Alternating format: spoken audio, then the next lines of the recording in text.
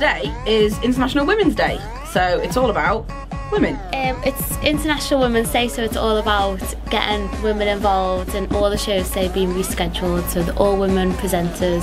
KCC Live has teamed up with a group of young women, the Radioheads, and it was their idea to just female broadcast all day.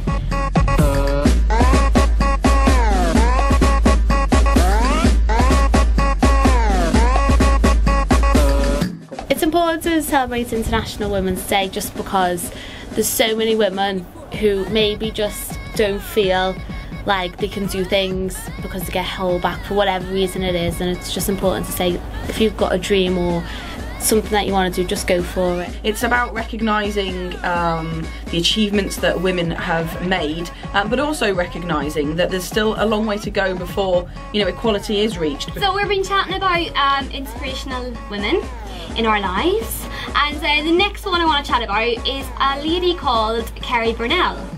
But today in the studio we are joined with Joy Lorenz and Louise Gillespie, and both are business ladies.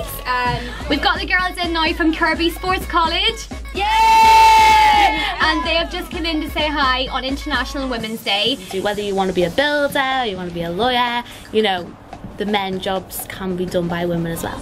Some of them men think they freak this like we do, but no they don't. Working in radio for me is the best decision I ever made in my life. Absolutely love working at radio. I love everything about it. I love that you can have fun on air, you can learn all about how to do all the technical sides of it, and then play amazing music as well.